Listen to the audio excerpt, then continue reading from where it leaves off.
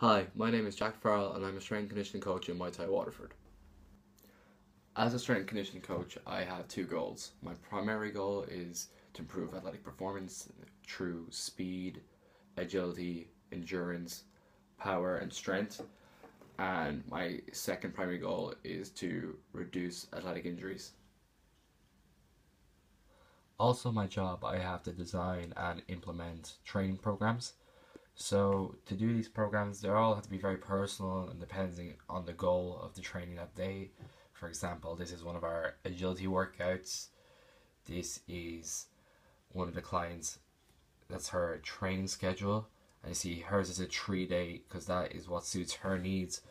Whereas if we go on to someone else's, he has more time and wants to build muscle mass instead of toning. So instead of a 3-day full body, he's doing a 4-day program that's going to gain strength and size. So to be a good strength and conditioning coach, you always have to be open to learning new things because there's just so much the human body can do and that can benefit us. So I recommend watching YouTube. There's a lot of great channels, very educational and informative.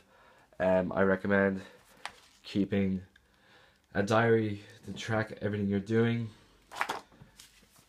Muscle fitness, men's health, read magazines. There's usually some good articles by some very experienced people in the industry in these.